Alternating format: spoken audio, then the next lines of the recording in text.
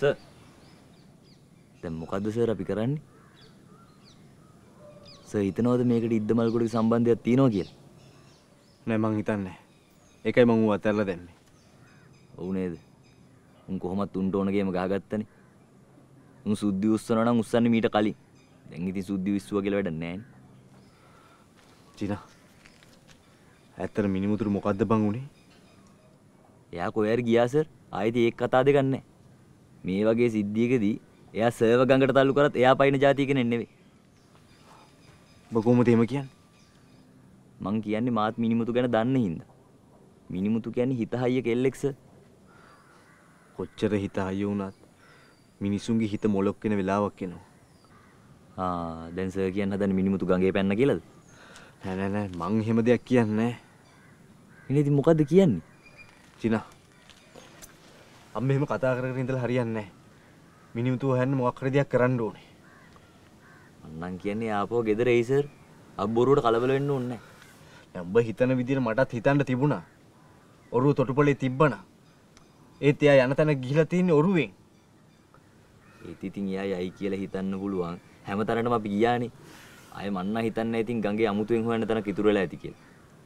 සර්ට ඕනම නම් අපි බෝට්ටුවක් කරන් ආපහු රවුමක් දාමු.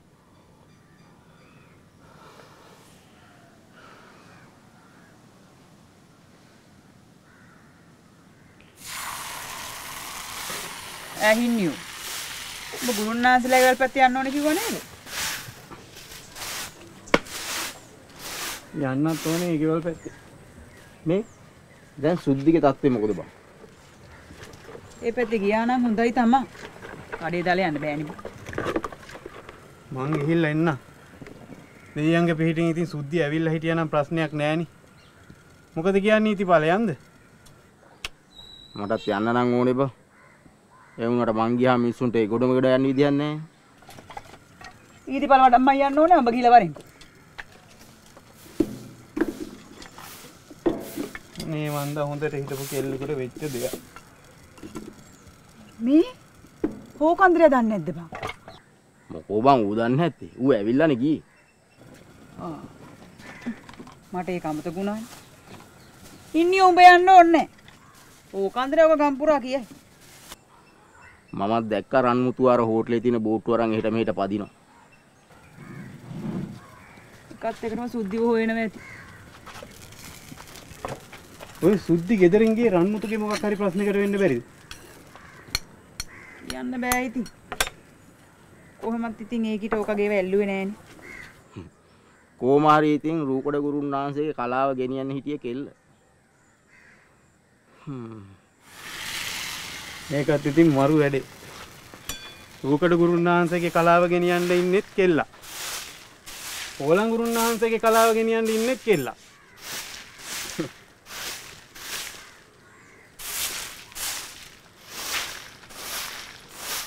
වෙළඳ පොලේ අඩුම මිලකට ඇති ලයිෆ් බොයි. දැන් තවත් රුපියල් 25ක් අඩුවෙන්. හැමෝටම ලයිෆ් බොයි. නව රින් සැෂේ පැකට්ටුව. වෙළඳ පොලේ අඩුම මිලකට.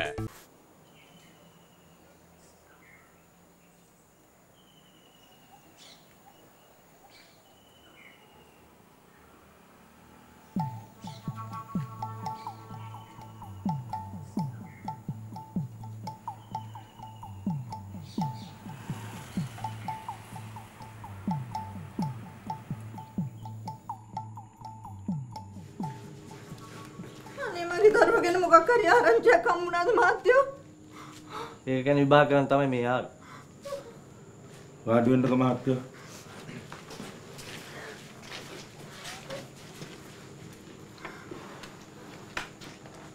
මොකක් හරි හොරුවක් හම්බුණාද? කිසිම ආරංචියක් නැහැ මහත්තයෝ. මුළු ගමම එකතු වෙලා මම කෙල්ල හොයනවා. මගේ දරුවෝ හොරුව අරන් ගියා වගේ මහත්තයෝ. අඬලා දොඩලා ප්‍රශ්න විසඳන්න බෑ හිටිනෝනේ. අපි දැන් මොකක්ද ඇත්තටම මහත්තයෝ කරන්න ඕනේ? මට නම් මේ කිසි දෙයක් තේරෙන්නේ නැහැ. කලබල වෙන්න ඕනේ නැහැ. කොහොමත් මේ වයසේ ළමයි ඔහොම ගියාම දෙමව්පියෝ කලබල වෙනවා. ඒක ඉතින් ස්වභාවිකයි. දුවට මොකක් හරි සම්බන්ධයක් එහෙම තිබුණාද? අනේ අපේ ළමයා කසාද බඳින්න හිටියේ මහත්තයෝ. මේක එහෙම ප්‍රශ්නයක් නෙමෙයිනේ මහත්තයෝ. Good morning sir. මම ඊයේ මුළු දවසම හෙව්වා. ඒත් කිසිම හොඩුවක් ලැබුණේ නැහනේ. මේ කවුද? මේ මයි පුතා. මෙයත් නංගිව හොයන්න සෑහෙන්න මහන්සි වෙනවා මහත්තයෝ. ඊයේ දවසම මාදුගඟ පීරුවා. හැම ඉන්ෆර්මේෂන් එකක් පස්සෙම ගියා සර්. තව බලන්න දැන් තියෙනවා. ප්‍රශ්නේ කියන්නේ නංගිගේ ඔරුවක් නැහනේ. දැන් ඔයගොල්ලෝ හිතන්නේ මේ ළමයාට මොකක් වුණා කියලාද? අපිට මම මේ කිසි දෙයක් හිතා ගන්න බෑ මහත්තයෝ. මම යන්න. අදත් තව හොයන්න කියලා තමයි බැලුවේ. තාත්තා එනන් සර්ලට විස්තර කියන්නකෝ. මම යන්න. අද කොහෙද පුතේ බලන්නේ? ගංගේම තමයි ඉතින්. මගේ අර වටිනා රෝකඩයක් නැති වෙච්ච වෙලාවේ මම පොලිසියට ආවේ මගේ පපුව පැලේ කියන බයට. ඒත් අද මගේ කෙල්ලගේ කටහඬ ගේ ඇතුලෙන් ඇහෙන්නේ නැති වෙනකොට මගේ පපුව ඇත්තටම පැලේ කියලා බයයි මහත්තයෝ මට. මොකක්ද අර ඔරුවක කතාවක් කිව්වේ? මට විස්තර ටිකක් කියන්නකෝ. අපි තේ ටිකක් බීලම කතා කරමු මහත්තයෝ. හිටිනෝනේ. කියලා තේ ටිකක් හදන්නකෝ.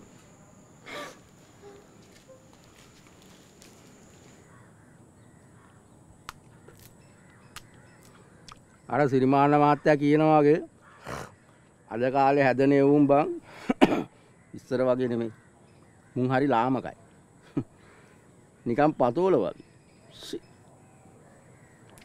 අපිට තරුණ කාලේ තිබිච්ච ප්‍රශ්න මුන්ට තිබුණා නම් එහෙම මුන් ඔක්කොම ගඟේ පයින්. හැම දෙයකටම උත්තර හොයන්න ඉතින් ටෙලිෆෝන් එකෙන්නේ. මිනිස්සු අතර තියෙන සම්බන්ධතාවය අඩුයි. ඕකනේ උතන ප්‍රශ්නේ.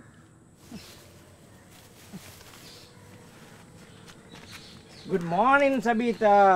Good morning. Good morning. බමුද T එක. ඇයි ලතාක් අද තේ එකක් දුන්නේ නැද්ද? බිව්වා. ඒ වුණාට ලතාගේ තේකට වඩා සබීතගේ තේක රසයි. අනේ අම්මේ ලතා අක්කට හෙන්නේ මොක් කියන්න එපා. ඔයාගෙන ඇවිල්ලා මගේ බෙල්ල මිරිකයි. හයි? කිව්වා මොකද තියෙන වරදේ? නෑ සිරිමහන් මහත්තයා. තමන්ගේ මිනිහා වෙන ගෑණියෙකු වර්ණනා කරවට ගෑණියෙක් කැමති වෙන්නේ නෑනේ. විශේෂයෙන්ම තමන්ගේ ගෑණිගේ අඩුපාඩුවක් එක්ක තව ගෑණියෙක් වර්ණනා කරනවා කියන්නේ ඉතින් කසාදේ කඩා ගන්න වැඩක් තමයි ඈ.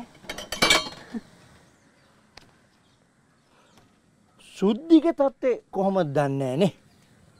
මං අද මේ පැත්තේ ගිහිල්ලා ඉන්න කියලා බැලුවේ. මේ තාම ගෙදර ඇවිල්ලා නැද්ද? අර භාග්‍ය කෙල්ලත් එක මං ඊයේ 11 උදේ තොටුපොළවල් වල ගිහිල්ලා බැලුවා. ඕ කිසිම හොඩුවාවක් නැහැනේ. ගංගේවත් පෑන්නද? මං ගිහිල්ලා කතා බහ කරලා එන්නම්කෝ. අපි මේ සොච්චමත් දැනගෙන අපිට ඕවට තීන්දුව දෙන්න බෑනේ. අපරාධේ මම ඊයේ ෂෝට් ලිව් එක දැම්මේ. ෂෝට් ලිව් එක තියාගත්තා නම් අද මටත් එන්න තිබුණ බලත් එක යන්න. කොබන් සබීතෝ ටී එක.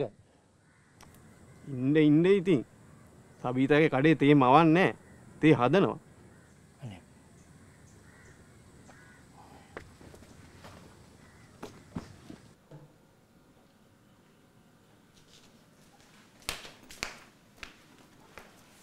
දොලේ මහත්තයා good morning. Good morning, good morning. දොලේ මහත්තයා ඇයි අපි දෙන්න අතර තියෙන මේ වෛරය නතර කරමුද? මොකද්ද වෛරය? අපි දෙන්න අතර තියෙන මේ ආරවුල. අපි අතර තියෙන ආරවුලක් නැහැනේ. මොකද නැත්තේ? ඔයා හැම වෙලාවෙම මාව දැක්කොත් කෑ ගහනවනේ. ඊයේ රාත් මං රූම් එක ලෑස්ති කරලා ඉන්න හදද්දි ඔයා මාව පැන්නුවනේ. ආරවුල කියන්නේ ඉතින් ඔයා අර ටෙලිෆෝන් එකේ බහුපූතයක් රෙකෝඩ් කරගෙන මේ මාව සැරෙන් බ්ලැක්මේල් කරන්න හදන එක නැවැත්තුවොත් ඉතින් මේ ආරවුල නැති වෙයි.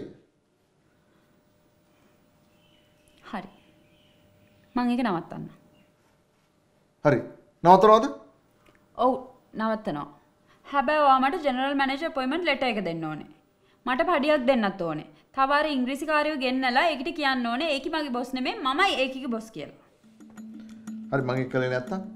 කළේ නැත්නම් ඉතින් මම අර වීඩියෝ එක පොලිසියට ගෙනින් දීලා කියනවා ඔයා මට කරදර කරන්න හැදුවා කියලා. දැන් මේ දැන් කිව්වේ ඒක කරන එක නවත්තනවා කියලා. නවත්තනවා ඔයා මං කියපු දේවල් කළොත් එහෙම. හරි බලමුකෝ. මම මේ ඔක්කොටම කලින් මගේ මේ බිස්නස් එක දියුණු කරගන්න විදියක් හිතන්න ඕන. මේ මැස්සුව හැරෙන හෝටලේට ගෙස්ලා ටිකක් ගෙන්න ගන්න විදියක් බලන්න ඕන. ඔයාගේ මේ පිස්සු විකාර වැඩ හින්දා මගේ ඔක්කොම දේවල් අවුල් වෙලා තියෙන්නේ. හරි ඔයා කරන්නකෝ. හැබැයි ඉතින් ඔයා මේ ආරවුල විසඳුවේ නැත්තම් මම මේ වීඩියෝ ගෙනහිලා පෙන්නනවා මුළු ගමටම.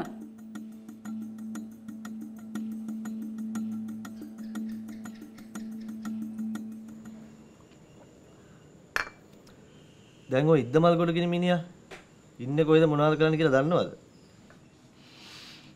කොළඹ ඉන්නවා කියලා තමයි කිව්වේ. ඒත් අපි හරි විස්තරයක් දන්නේ නැහැ මිනිස්සයා ගැන. ඒ ගැන හරියටම දැනගන්න තිබ්බා. අර කොල්ලගෙන් ඇහුවනම් මහත්තයෝ. කොල්ල කිව්වේ? කොල්ල කියන්නේ අපේ සුද්ධිය බඳින්න ඉන්න කෙනා. එයා කොහෙද ඉන්නේ? ඒ ළමයා මේ අනේ නැන්දේ. මිනිමුතු ලියුමක් ලියලා. ලියුමක්? කොහෙද තිබ්බේ? නැන්දයට වැටලා තිබ්බේ. එයාට? ඔය කියෝපන් මොනවද තියෙන්නේ? ආදරණීය අම්මා අප්පච්චි අයියා බෙතේ. ඔය වැල්වට අරන් වලින් වැඩක් නැහැ මොනවද ලියලා තියෙන්නේ කියපන්. උන්ලාසේ කලබල වෙන්න එපා. මෙන්න මේ ඉපන් ඕක.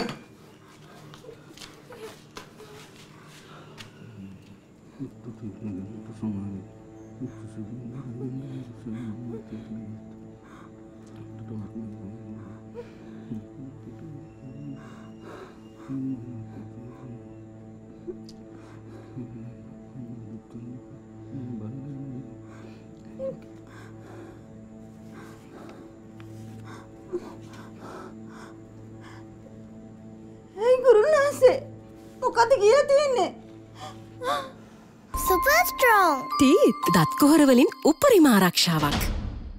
නව ලක්ස් වයිට් සුවඳ ඇති ජැස්මින් සහ සමපෝෂණය කරවන විටමින් E සාරය සමගින්. දැන් ඔය වැඩේට තව කී දවසක් ගඟේ කාල් ගන්නද හිතන් ඉන්නේ? දොලි බොස් මට මිස් වෙච්ච ප්ලේස් දෙක තුනක් තියෙනවා. ඒ දිකට අද යන්න තමයි හිතන් ඉන්නේ. මිස්සුනා කියන්නේ? මිස්සුනා කියන්නේ කොද්දුවට ගියේ නෑ. නයිදුවට ගියේ නෑ. වලදුවට ගියේ නෑ. මඩදුවට ගියෙත් නෑ. දැන් තමුසගේ නංගියෝ දූපත් වලට ගිහලා මොනව කරනවද කියලා තමුස හිතන් ඉන්නේ. දන්නේ නෑනේ දොලි බොස් ඉතින් මල පැනලා ගිහිල්ලා පැත්ත කරලා ඉඳගෙන ඉන්නවද කියලා. ඉඳගෙන මේ රෑ එළි වෙනකම් දොලි බොස් ඒක අපිට ඉතින් මෙතන ඉඳන් කියන්න බෑනේ. අපිට එතෙන්ටම ගිහිල්ලා බලන්න වෙනවනේ. අනේ මන් දන්නේ ඔය දැන් ඊයේ සෑහෙන්න තෙල් පිච්චිලා තිබ්බා. දොලි බොස් මට ගාන කියන්න මං ගෙවන්නම්. අනේ මේ මට ඔබේ සල්ලි ඕනේ නෑ. සමන්ත මේ ඔබ මට කියහන් දැන් ඇතර මේ ගමන් වලින් වැඩක් තියනවද කියලා? යන්නම් නේස. වැඩක් නැතුණත් ඉතින් මුගේ හිත ඇදෙනවනේ. දැන් මේ මුගේ හිත හදන්න අපි තෙල් පුච්චන්න ඕන. තොලේ බොස් මට ගාන කියන්න මං ඉස්සෙල්ලත් කිව්වේ ඒකනේ මං ගෙවන්නම්. මේ නාතකනේ. හරි සමන්ත මේ. දැන් මොහෙනම් මූත් එක ගිහිල්ලා මුගේ මේ දොළදුක සංසිඳලා වරෙන්කෝ. දොළදුක? ඔව් දොළදුක.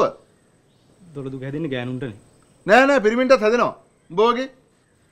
අනේ මේ කතා කරගෙන ඉන්න නැතුව අපි යන්න. හරි මේ බලයන්කෝ අර කවුද බෝට්ටු පදින එක කවුද? හරිද? ඌට කතා කරලා උගේ වැඩේ කරහන්කෝ ගිහිල්ලා. මේ හැබැයි පුතෝ මේක අහපන්. අද විතරයි ඈ. ආයි මේ හෙටත් ඇවිල්ලා දොලි මහත්තයා බෝට්ටු ගන්නලා ඇතින්න එපා. කතා කරලා. හර්ෂා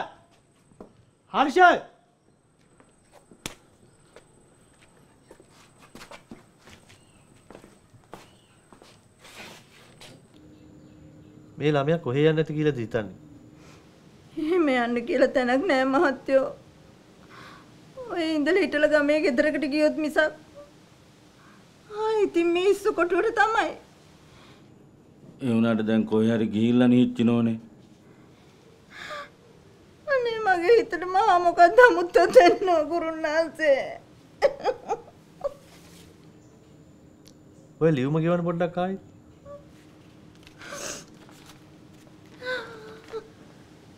ආදරණීය අම්මා අප්පච්චි හා අයියා වෙතේ. මම මේ ගත්ත තීරණය ගැන මට සමා වෙන්න. වෙච්ච සිදුවීම් දරා ගන්න බැරි නිසායි මම මේ තීරණය ගත්තේ. මට තවත් මේ ගමේ ඉන්න බෑ. මම මේ ගමෙන් යනවා. මන් දිවිනසා ගන්න එහෙම දෙයක් කරගෙන අම්මලාට දුකක් දෙන්න මට බෑ. මම අවසර අරන් ගියොත් මට අවසර ලැබෙන්නේ නැති බව මන් දන්නවා. ඒ නිසා මන් ටික දවසකට ගමෙන් යනවා හිත නිදහසේ ඉන්න පුළුවන් තැනකට. මං ගිහිල්ලා එන්න. අම්මලා පුළුවන් නම් ඇවිල්ලා මාව බලලා යන්න. මේක භාග්‍යයට විතරක් කියන්න. වෙන කිසිම කෙනෙකුට කියන්න එපා. මට සමා වෙන්න. මේ විදිහට යන්න උනාට බුදු සරණයි. මං කිව්වේ ඔය වයසේ ළමයි ගන්න සමහර තීන්දුව తీරන ගැන අපි ඕනවට වඩා කලබල වෙන්න ඕනේ නැහැ. දැන් අපි බලන්න ඕන මෙයා මේ ගියේ යන කොහෙද කියලා. බලලා යන්න දෙන්නලු. හිත හදාගන්න නිදහස් තැනකට යනවලු.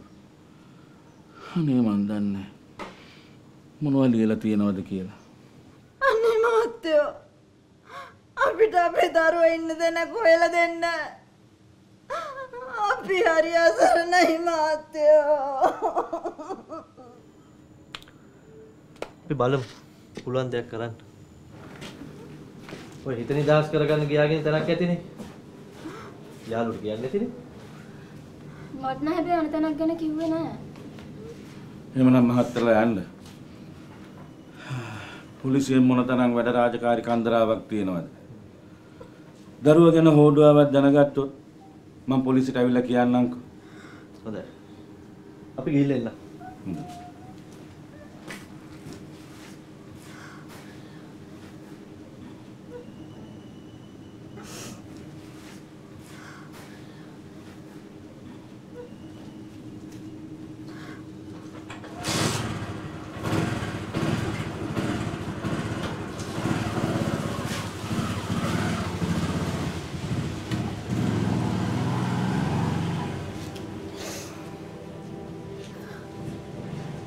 මෙයා කොහේ යන්නද නැන්ද? ඒ දරුවා කොහේ යන්නද? මේගේ අර ඉස්සකොටුවයි අතර හැදිච්ච එකේ කොහේ යන්නද? එහෙනම් මේ පුළුවන් නම් බල්ල යන්න කියලා තියෙන්නේ. ඒකනේ. ඒක ඉතින් මා හතර බීරි කතාවක්නේ. බල්ල යන්න එන්නලු. ඉන්න තැනක් නොදැන අපි කොහෙ ගිහින් බලන්නද?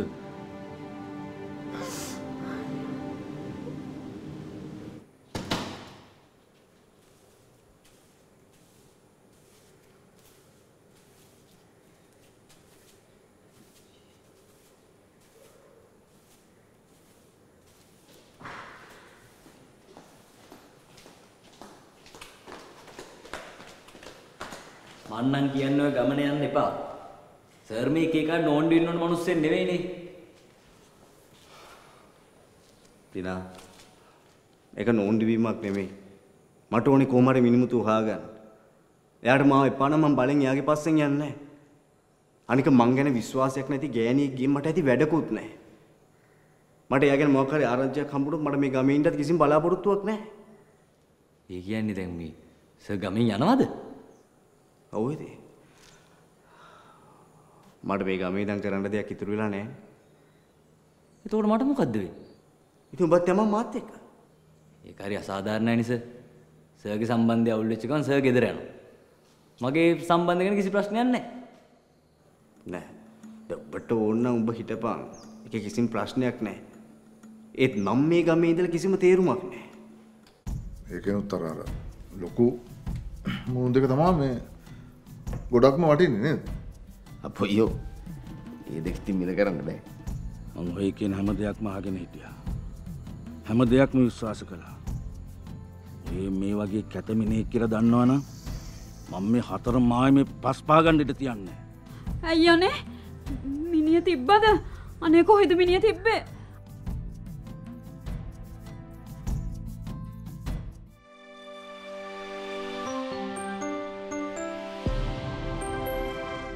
ඇස් පියාගෙන හිටිය කියලා තේරෙන්න නම් ඇස් දෙක අරින්න ඕනේ. රමලිට තේරෙන්නේ නැහැ. ඒ කියන්නේ ඇස් දෙක අරින්න දෙයක් සිද්ධ වෙන්නේ. කොහෙද? මම ප්‍රාන්ස් ගිහින් ටික කාලෙකින් ඒක නතර වුණා. හැබැයි ඒ අයියා නම් කිව්වා දිගටම යන චරිතයක් තියෙන්නේ කියලා. ඔබට තාම ඕවේ ඉය ගහගන්න බෑ ජීවන්ති. ඔයාට ඒ අයියව හම්බුනහම මං ගැන චුට්ටක් කියනවද? මොනවා කියන්නද? ඒ වෙලාවට මම පුදුම විදියට අසරණ වෙනවා.